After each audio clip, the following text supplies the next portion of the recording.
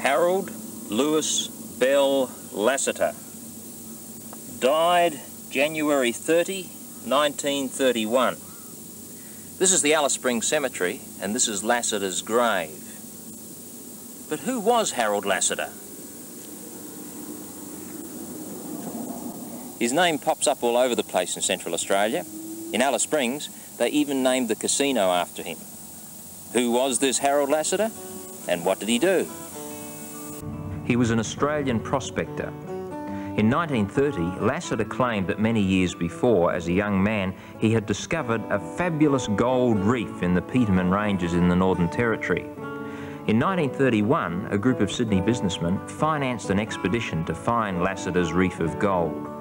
Near Alice Springs, everyone turned back, but Lasseter continued searching and living in a cave for 2 months. But eventually, he died of starvation. Well, did Lasseter's reef really exist? If so, has anyone ever found it? If not, will someone someday find it? These and many intriguing questions remain. Look it up in your library. Curiosity.